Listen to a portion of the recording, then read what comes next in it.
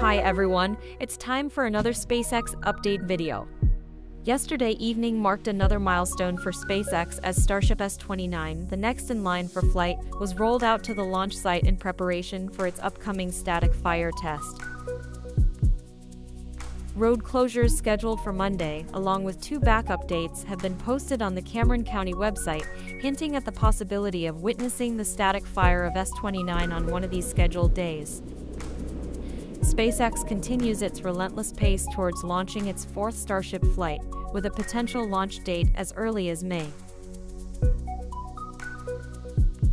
In a poignant turn of events, Super Heavy Booster 4, a stalwart among the boosters at Starbase, was relocated to Mega Bay 1, marking its bittersweet departure from the Starship program.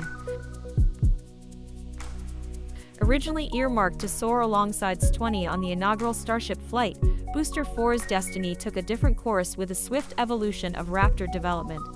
Elon Musk's company pivoted towards newer prototypes featuring upgraded Raptor 2 engines, leaving Booster 4 grounded. Despite never taking flight, SpaceX gleaned invaluable insights from the journey of its Pathfinder vehicles like Booster 4. Following yesterday's successful launch of the CRS-30 cargo resupply mission to the ISS, SpaceX is now setting its sights on another Starlink launch from Pad 39A in Florida. The Starlink 642 mission is slated to launch another batch of Starlink satellites at 7:57 p.m. Eastern Time. Stay tuned as I'll be providing live coverage of the launch on this channel. And that wraps up this video. Thank you for tuning in and stay tuned for more updates in the next video.